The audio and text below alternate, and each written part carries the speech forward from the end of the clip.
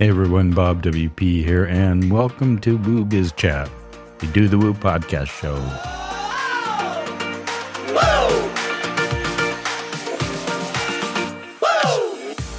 BizChat is sponsored by OmniSend. OmniSend is a solution for email and SMS marketing with their CRM solution for WooCommerce shops or your own website while saving time with pre-built automation that drives sales.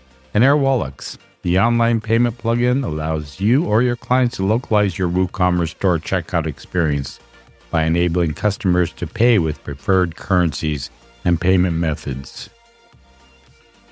I'll tell you more about our sponsors later in the show, but let's dive into another BizChat.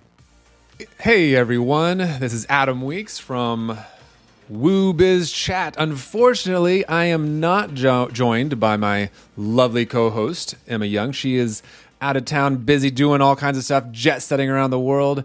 So you are stuck with me as your host, but good news for you. I have a really exciting guest today. Scott Stapley. He is founder at BigScoots. You may not have heard of them before, but they've been around for quite a while. And instead of me just telling about them, hey, Scott, welcome. It's good to meet you. Good morning. Yeah, good to meet you too, Adam. Thanks so much. Pleasure to be here. Scott Stapely, CEO, co-founder of BigScoots, 15 years now. So it's been a minute. Exciting though. Very exciting. Yeah. I'm sure time flies when you're having fun. Oh, yeah. You tell me. Yeah, for sure. Well, Scott, in all transparency, this is kind of the first time we're getting to meet each other, although I have met some of the people you work with, and I met at CloudFest US, and one of the things that really stood out to me when I was getting to know more about BigScoots and what you guys do was customer service, or client service, I think is more specifically. We're going to get into some of the nuances of that. And so that's what this episode is about. That we call this the hook. We're hooking people in. If people are curious and want to know more about customer service, client service, best in class, what should we do? We're going to get into some of the interesting elements of best practices. Is it worth it? Is it worth the investment? When is it not? And I think people are really going to get some really solid takeaways from this. But before we get into some of those takeaways, just kind of give us a quick introduction. Where are you at on this big planet? And a little bit more about yourself.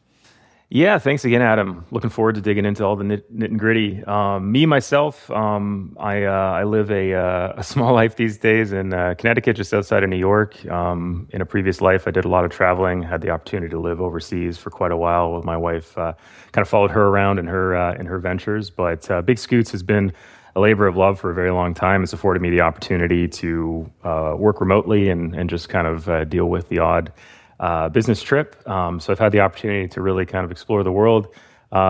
In my younger years, I went to school for cell and molecular biology, of all things. Not all too applicable these days, but it was a fun adventure at the time.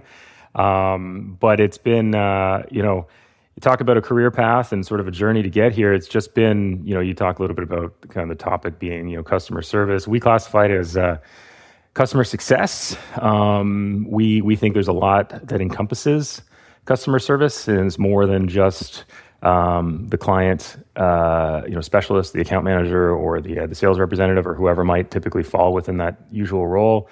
And we've really kind of had the opportunity to spend the better part of those 15 years really kind of focusing in on that. So that's been my adventure, and my goal for that entire period of time is to build a business and a service around a very high level of customer success. So, that's me. That's me in a nutshell. Yeah. Very, very cool. Yeah, like that's a great intro, and I really appreciate getting that background. One of the things I love about the Do the Woo community, WordPress, is it's just chock filled with interesting people with just backgrounds that you wouldn't have expected.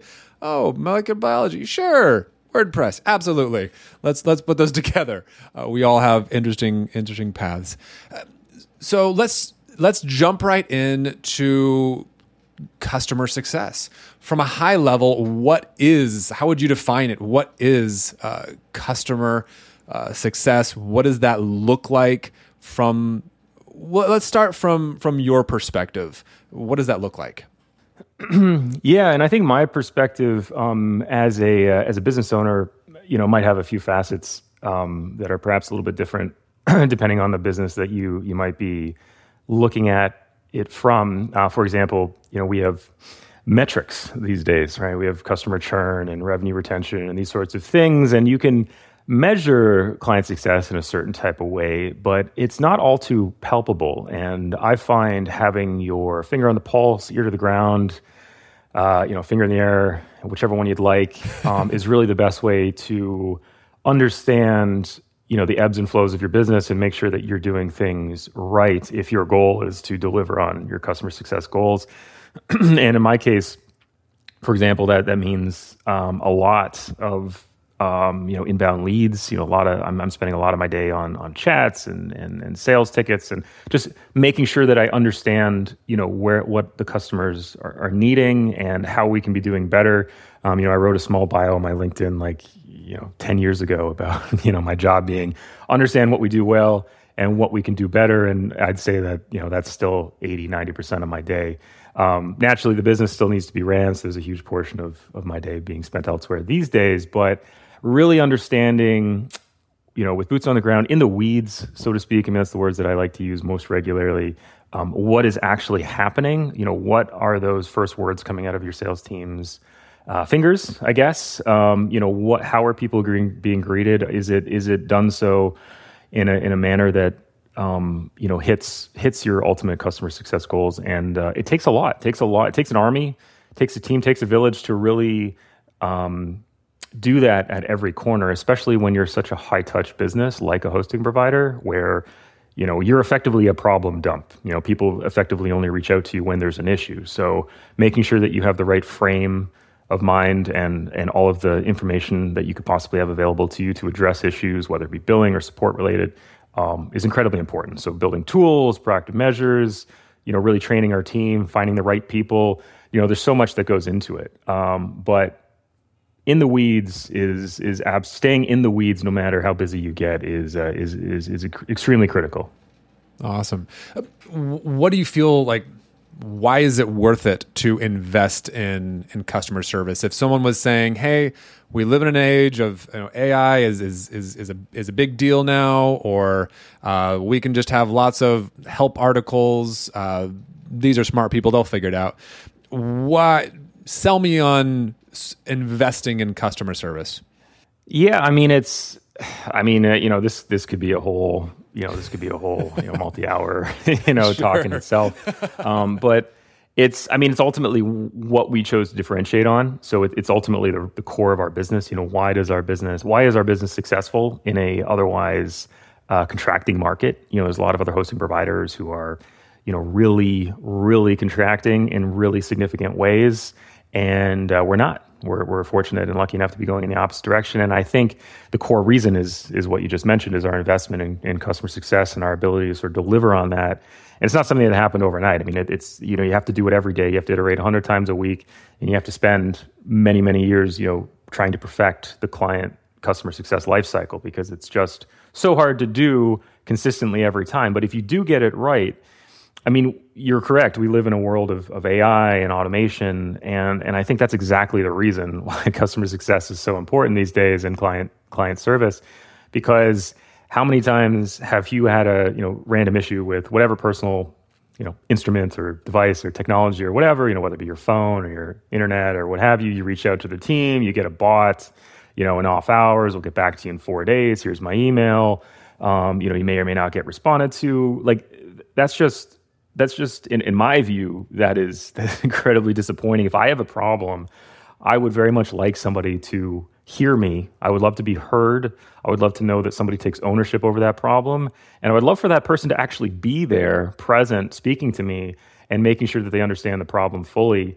And that's what we deliver on is somebody, right now you could open up our chat, or this could be 4:00 in the morning on Christmas Eve, and you could speak to somebody. Somebody would answer you within 60 seconds, most typically, and they would listen to you, they would hear your problem, and they would aim to address it as quickly and as urgently as possible. And there's just a freeing experience, in my view, when you have that type of customer success or customer interaction from the customer side. I mean, if you interact with a business and that business, you feel heard and you feel validated and you feel that your problem is actually going to be addressed and done so quickly, that just changes everything, as far as how you look at a business. And I think in a world where everything is, guide based and AI written and other hosts, because they are contracting or maybe pushing margins in certain forms and fashions.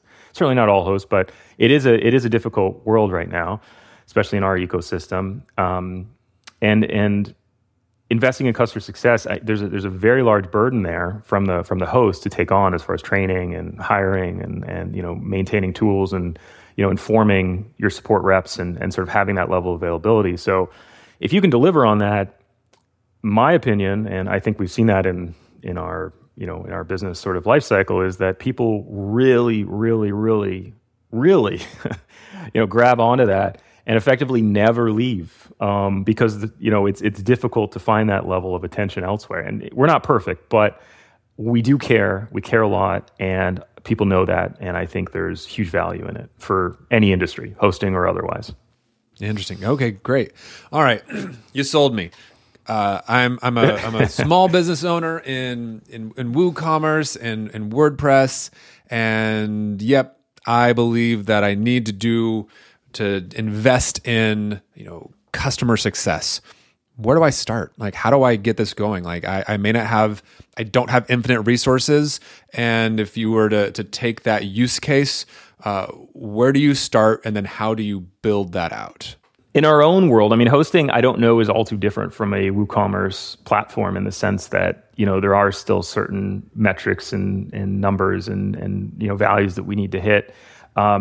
Internally, we were a bootstrap business. We started from, the typical, here's $20, and then it turns into a server, and then the server turns into 2 servers. And, 15 years later, we have our own data center footprint. But we very much were our bootstrapped, homegrown, invest the proceeds into growing, type of model. And I think, the difficulty for us, and I think, maybe what you're kind of getting at, is that there's a point in time where it can't just necessarily be you as the founder, or if it is, you need to figure out, is your time best spent here or is it best spent elsewhere? I was very fortunate enough to have an amazing technical founder. So, my business partner and we had an immediate sort of splitting of responsibilities, and I would attribute the great amount of success to that. I was able to focus on the business and sales and all the things, in that respect. And my business partner, Justin, he was able to focus on all of the technical needs of our platform effectively. So, that really influenced quite a lot. So a little bit of help, to say the least, would be very helpful, with respect to, just understanding, where your priorities lay and being able to focus on these sorts of things. But you do have to invest in it. There's no question about it. And there's no immediate return either. In our case, we had to really, really, really look long term.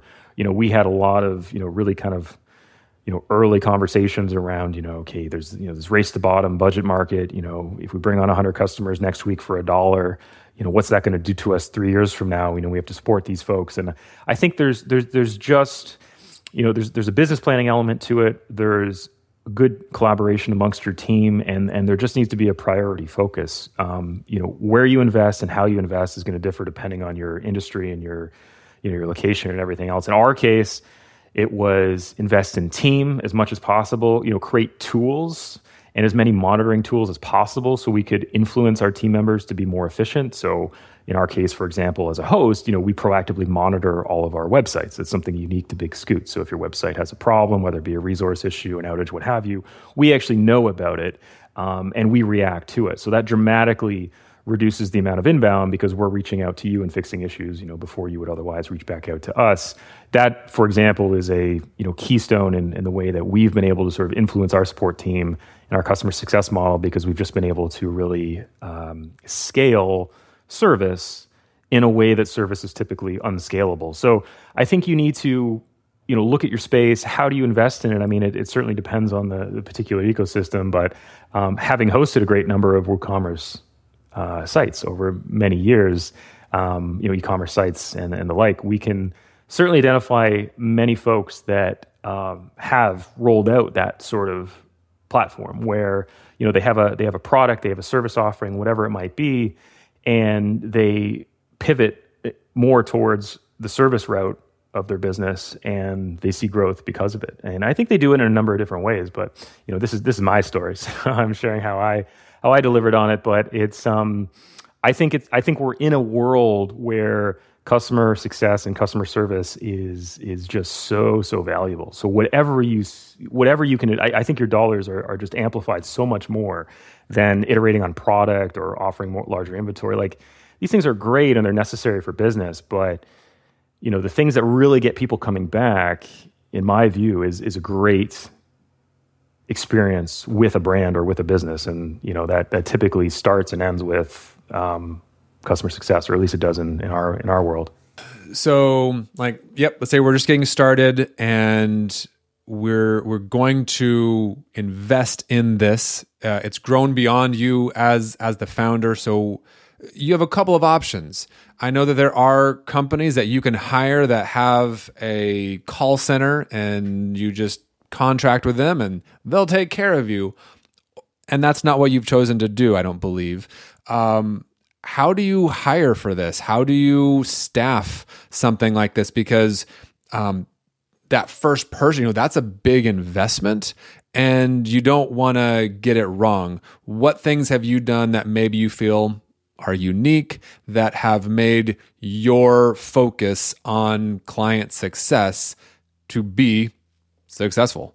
Yeah, no, it's a good question. I mean, it's everybody's business is obviously different. I would say your first hire, probably no matter what business you're in, although I suppose some don't qualify for this, but in most cases, or at least in our case for sure, your first hire relative to your size of business is always going to be your largest expense in almost any business life cycle. Like, the ability to bring on an individual to spend a full-time effort on your business and your business alone, and and kind of the putting yourself in that frame of mind of you're taking somebody away potentially from another business, or you're bringing them into yours, and you're doing that in a full-time. It's as a business owner and an entrepreneur, it's kind of exciting and scary, and like you're bringing somebody in, you're putting all this money forward, you don't know if it's going to work, and there's no immediate returns on that person either. I mean, that person is servicing customers, they're handling support tickets, they're doing whatever it is you might need them to be doing. But the idea of what is their amplification within your business? It's a scary thought. When is the right time? I mean, frankly, as soon as you can afford it, in my opinion. We were in a position where, we were in college at the time. I mean, we, to kind of add on to my story a little bit further. I mean, we used, student loans to support ourselves while we built the business, and then we did the whole thing, right? We really invested in ourselves. So, at that time, that's when we actually brought on somebody is really early on. So we weren't paying ourselves; we were actually paying our employee.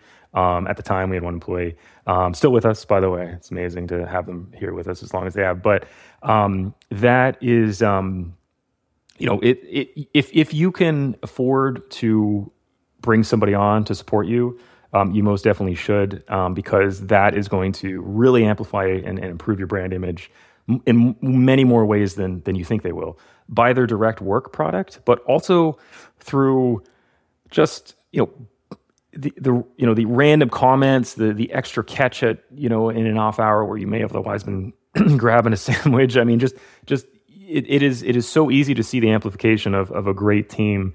Once you have them sort of in your fold and you're talking to them, you're having team meetings. You're seeing all the great ideas that they have after they've seen your clients and after they've seen your product, and it's just amazing to see the acceleration that you get once you start building an amazing team around you. And the earlier you can do that, the better. Now, in terms of call centers and third-party support and these sorts of things, I mean, there's certainly a business model where that works. I mean, if we take a look around at most of our billion-dollar competitors, I mean, they've created an entire conglomerates around these types of services, and they're able to drive pricing because of it. So there's a winning scenario there for a lot of end users.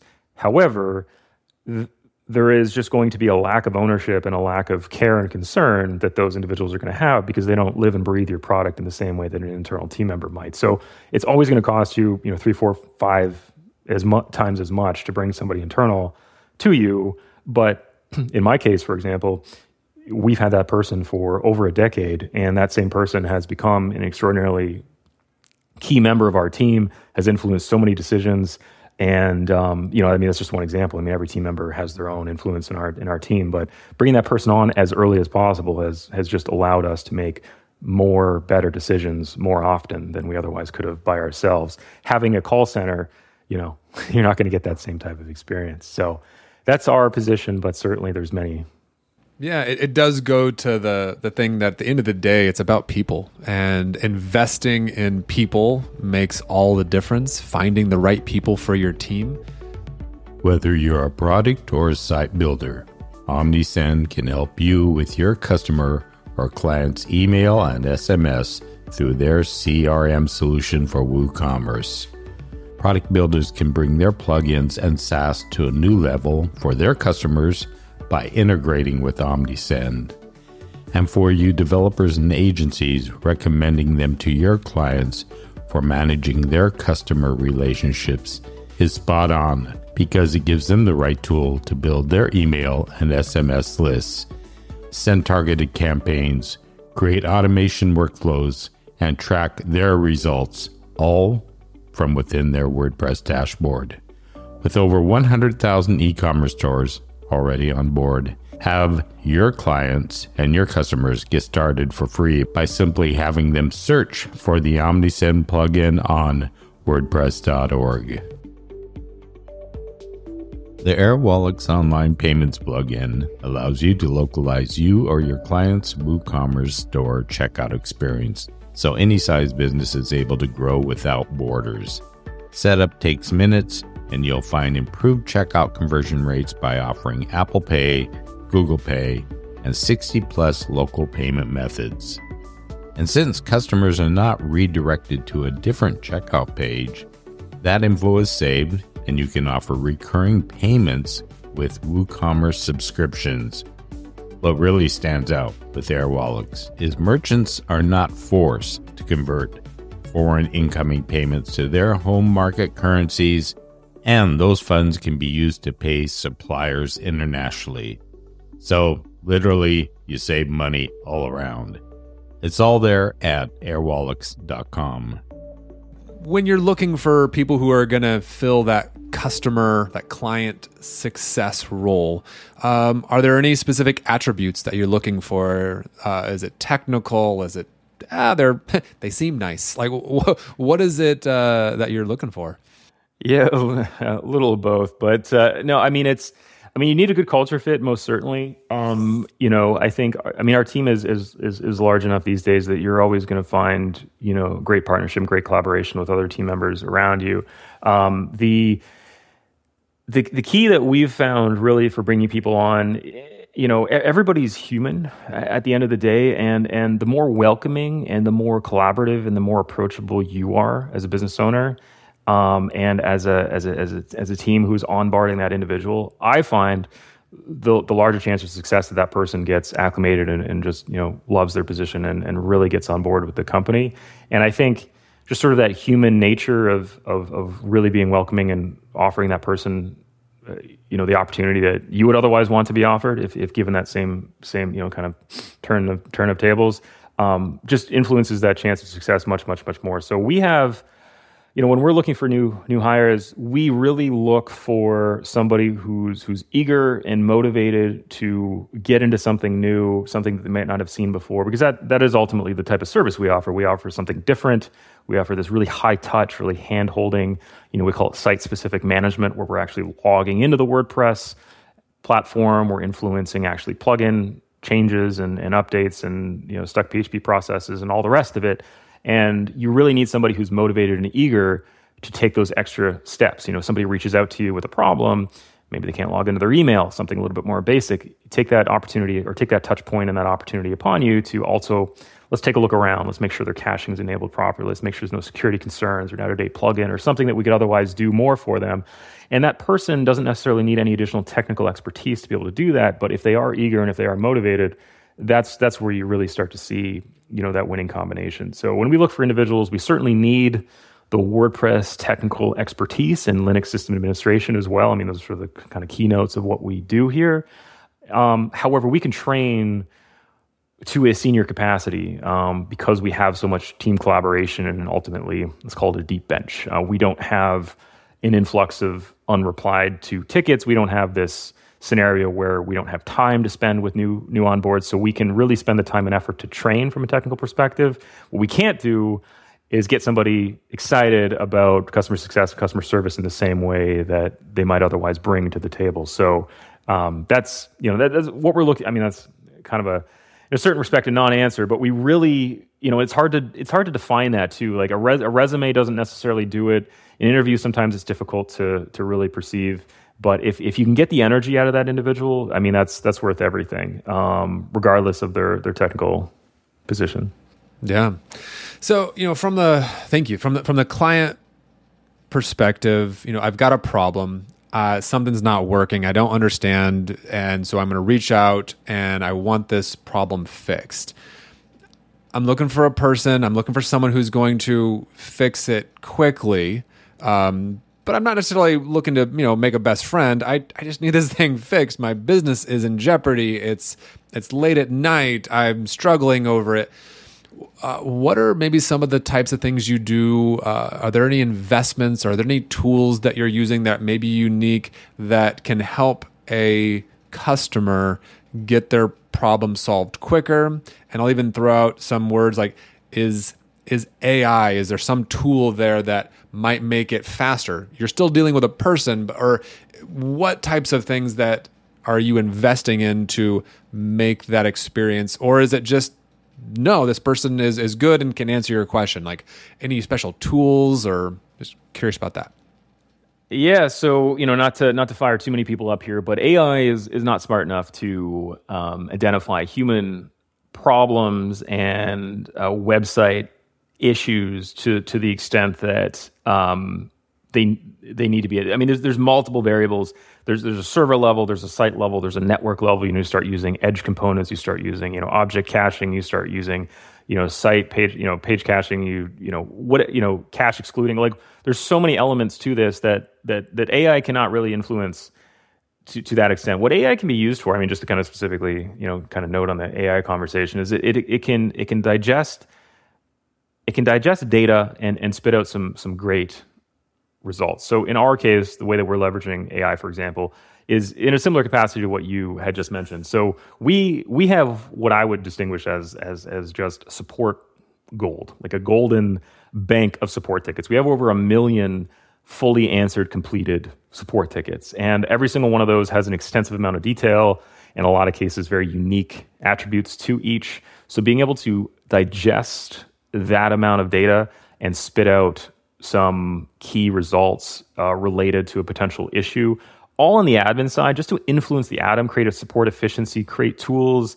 understanding, use custom scripts, custom excludes, regex, like whatever the case might be. We've probably seen it before, and AI can help accelerate support responses by just having a database that they can ultimately freely and very flexible, like a very flexible search. That's really kind of full stop as far as AI is concerned on our end. We feel very strongly that everything else needs to come from a human.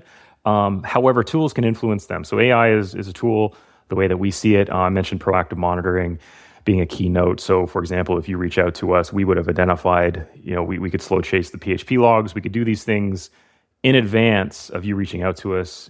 In an ideal world, in most cases, we'll reach out to you. So that'll, fix a step there. But we're influencing our admins by providing them, meaningful data, meaningful tools, meaningful monitoring to be able to really kind of accelerate and create efficiency around support. So we do a lot. There's well over 100 kind of variations on these tools that we create. Happy to go into detail on all of them, but it's really about Yes, it's about creating tools, about creating monitoring, and that therefore influences customer success as well. If you have these tools and you have this efficiency, your response time goes down, your response detail goes up, and your ability to really solve problems for customers is that much quicker. I would also add that freeing of time and that efficiency is really a key way in which we've been able to amplify our service. So as an example, if a customer approaches to us, I mean, a very common thing with WooCommerce, being that WooCommerce is highly dynamic, is that it eats up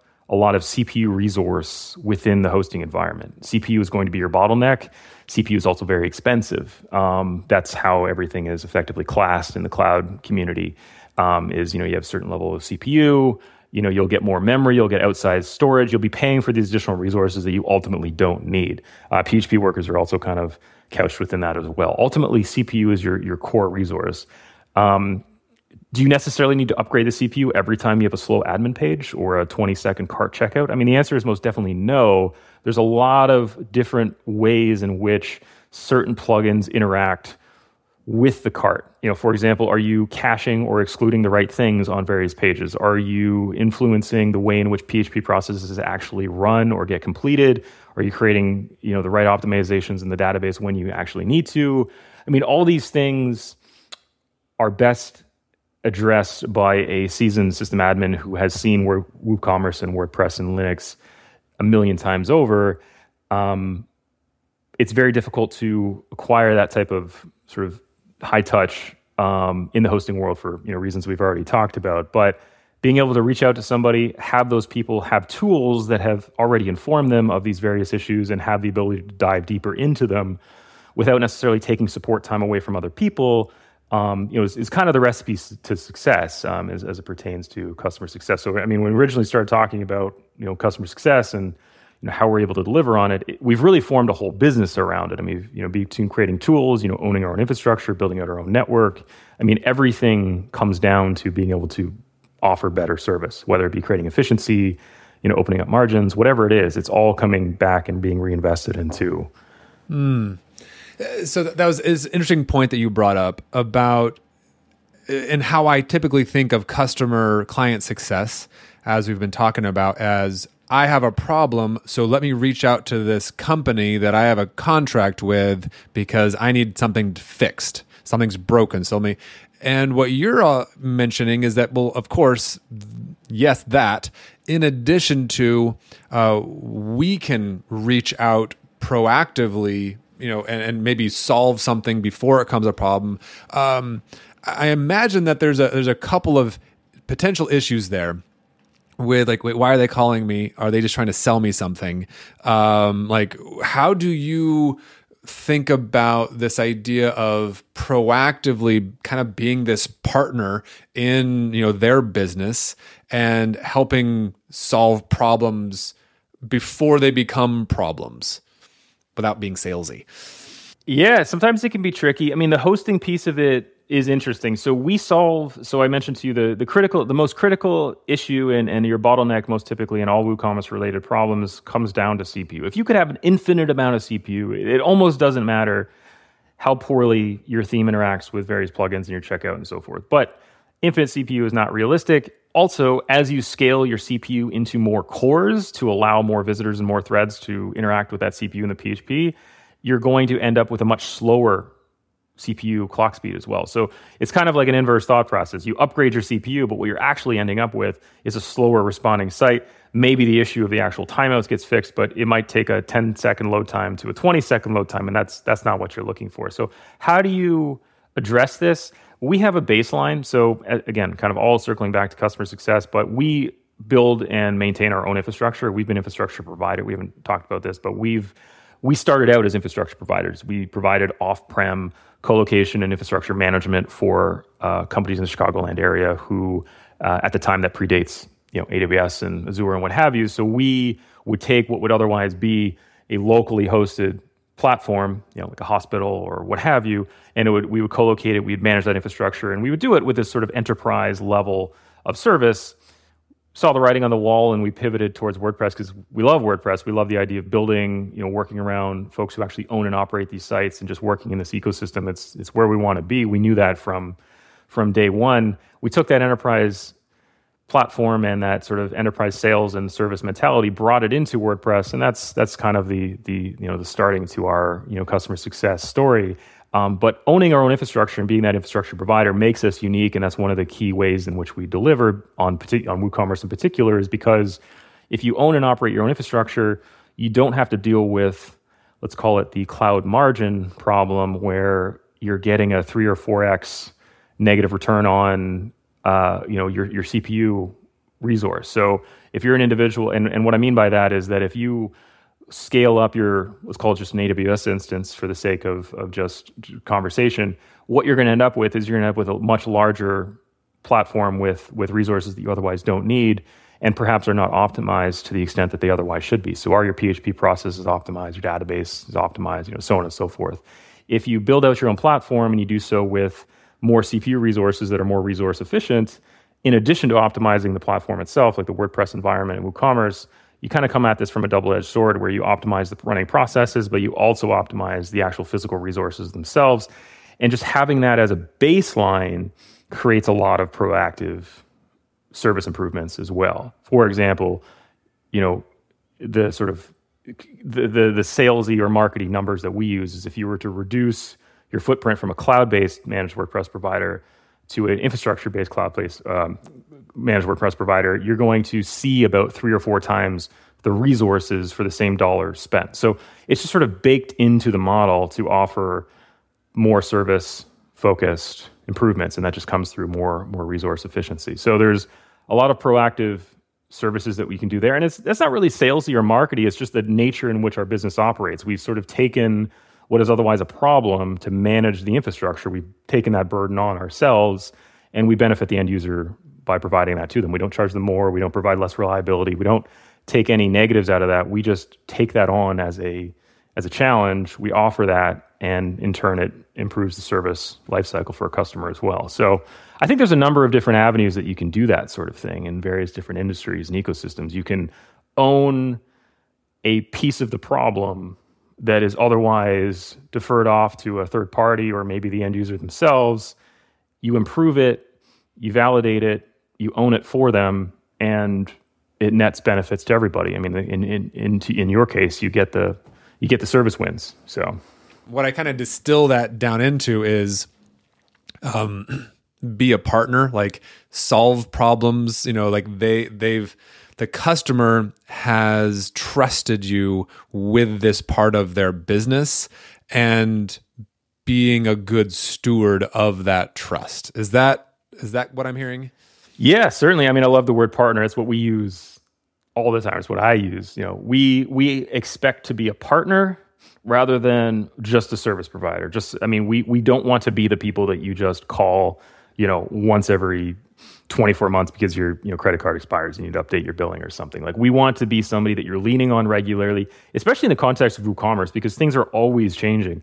If you fix a problem with WooCommerce, like a lot of these websites, these heavy traffic websites that really have a lot of focus on performance, if you fix a problem, you could be let's kind of turning the dials ever so slightly. A PHP update, a plugin update. We have to remember that WooCommerce is a community solution. So every single plugin is created by a different developer that doesn't necessarily, test against other development pipelines, and, PHP updates might, the plugin update might lag behind a PHP update. There could be any number of variety of different reasons why something might fall out of sync again. So just being that partner and just ensuring that you're always there to be helpful is absolutely critical, for sure. I mean, customer success is not reasonably attainable, or high level of customer success, without meaningful partnership and really being invested in your customers. Ah, that's very cool, Scott. Well, I feel like this is a topic that we could just keep talking about for like a really long time. We don't have a really long time. We're wrapping up, getting close to being done here. Before we do, if someone, like I said, we could keep talking about this. If they wanted to, like, hey, want to get in touch with you at BigScoots, I've got more questions. Scott, you said something on the Do the Woo podcast that really sparked my interest. How would they get in touch with you? Me personally, I'm just as available as the rest of our team. bottom right-hand corner of our website, talk to a human. Hey, I saw Scott. I'd love to talk to him. You'll find me. Separate to that, scott@bigscoots.com. Always happy to give out my personal email. I've always been chained to the hip as far as my email and myself goes. So if there's anything I can do to help answer any questions, regardless of coming over to BigScoots or not, I mean, I'm just very happy to be a part of the community, help where I can. If I can offer any advice or any help whatsoever, very happy to. But I mean, thank you very much for having me on. Always love talking about this stuff. As you can probably guess, pretty passionate about customer success. I mean, that's how we built our whole business. So there's a lot of mistakes that we've made over time.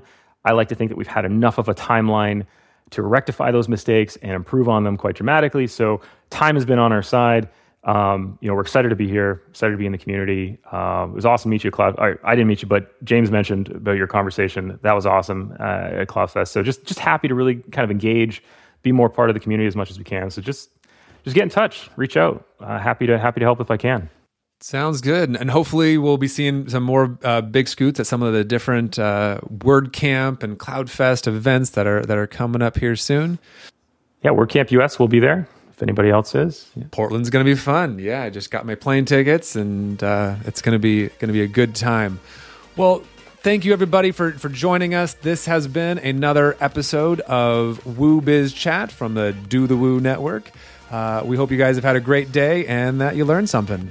We'll see you guys soon. Thanks so much.